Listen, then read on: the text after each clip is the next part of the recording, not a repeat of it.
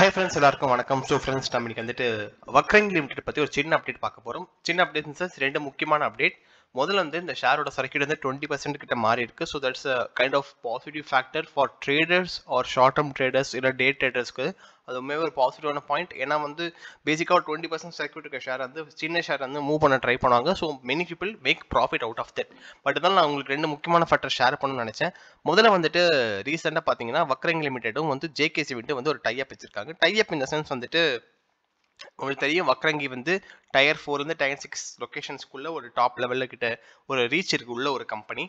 So இப்போ என்ன இருக்கு அப்படின்னு கேட்டிங்கன்னா ஜேகேசி Vakrangee ஒன்னா சேர்ந்து ஜேகேசி ப்ராடக்ட்டை வந்து இவங்க வந்து ப்ரொமோட் பண்ணுற மாதிரி இப்போ இருக்கு. ஸோ ஓகேங்களா, இதில் Vakrangee சொல்லக்கூடிய விஷயம் பார்த்தீங்கன்னா ஒரு முக்கியமான விஷயம் பார்த்தீங்கன்னா we will continue to add more products and services and tie up with lending business partners to offer customer one-stop solutions for all need. இது மூலியமா என்ன ஆகுதுன்னா இந்த கம்பெனியோட ஜேகேசி மட்டும் இருக்க போகிறது இல்லை, Vakrangee எல்லா கம்பெனிஸோடையும் கனெக்ட் பண்ண போகுது அப்படின்னு சொல்லிட்டு இந்த ஒரு விஷயத்து வந்து நம்மளுக்கு தெரியுது. That's a very good thing.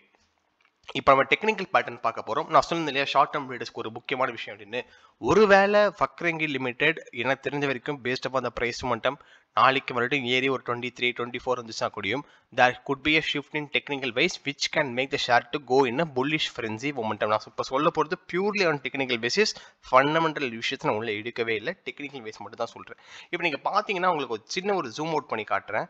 கடைசியாக அந்த கம்பெனியில் டெத் கிராஸ் ஓவர் பேட்டர்ன் வந்து 2022 அக்டோபர் டு நவம்பர் மாதத்துக்குள்ள ஒரு டெத் கிராஸ் ஓவர் பேட்டர்ன் நடந்திருக்கு. Death cross over pattern meaning என்ன அப்படின்னு கேட்டிங்கன்னா வந்துட்டு is a bearish indicator. Death cross over pattern ஆச்சு ஒரு கம்பெனியில் ஆச்சு அப்படின்னா ஷேர் பிரைஸ் இறங்கும். அதே கோல்டன் கிராஸ் ஓவர் ஆச்சு அப்படின்னா ஷேர் பிரைஸ் ஏறும். ஸோ இவ்வளோ ஸ்ட்ரெஸ் பண்ணி பேசக்கூடிய காரணம் என்ன பார்த்தீங்கன்னா நாளைக்கு ஒரு வேளை ஷேர் பிரைஸ் 23 இல்லை 25 ருபீஸ் கிட்ட போக போகுது அப்படின்னா இந்த ப்ளூ கலர் லைனுக்கும் இந்த எல்லோ கலர் நடுக்குள்ள ஒரு பிங்க் கலர் லைன் இருக்கு இல்லையா, இந்த ஃபர்ஸ்ட் மேலே பார்க்குறீங்களா 10-day EMA 10-day exponential average. when 10-day exponential moving averages 200 நாள் உள்ள ஒரு மூவிங் ஆவரேஜ் கிறிஸ் கிராஸ் பண்ணி மேலே போச்சு அப்படின்னா ஷேர் பிரைஸில் புல்லிஷ் ட்ரெண்ட் வரதுக்கான வாய்ப்புகள் உள்ளது. அது ஏற்கனவே ஒரு ட்ரெண்ட் ஆரம்பிச்சிருக்கு. எப்படி கேட்டிங்கன்னா ஏடிஎக்ஸ் பெர்ஸ்பெக்டிவ்ல பார்த்தீங்கன்னா தெரியும். ஐ திங்க் எக்ஸாக்டாக உங்களுக்கு டேட்டோடய உங்களுக்கு சொல்கிறேனே, உங்களுக்கு டேட்டோட சொல்லணும் அப்படின்னா அக்டோபர் 13th போது உங்களுக்கு ஒரு கிறிஸ் கிராஸ் நடந்திருக்குங்க. ஸோ பீரிஷ் இண்டிகேட்டர்ல இருந்து ஒரு இண்டிகேட்டர் வந்து உங்களுக்கு புல்லிஷ் இண்டிகேட்டராக மாறிக்கு. இந்த தேர்ட் இண்டிகேட்டர் பார்க்குறீங்களா ATX indicator.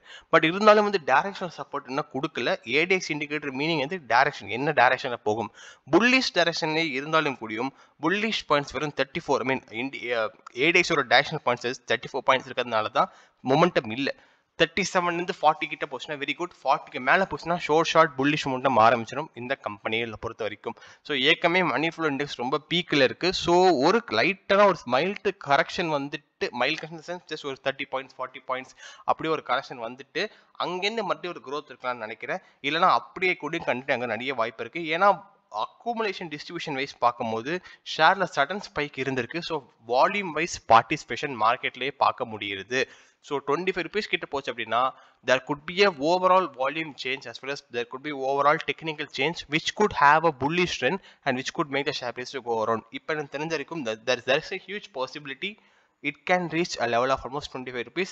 but market volume factors பொறுத்த வரைக்கும் டெக்னிக்கல் பேட்டர்ன் பொறுத்த வரைக்கும் it can reach 25.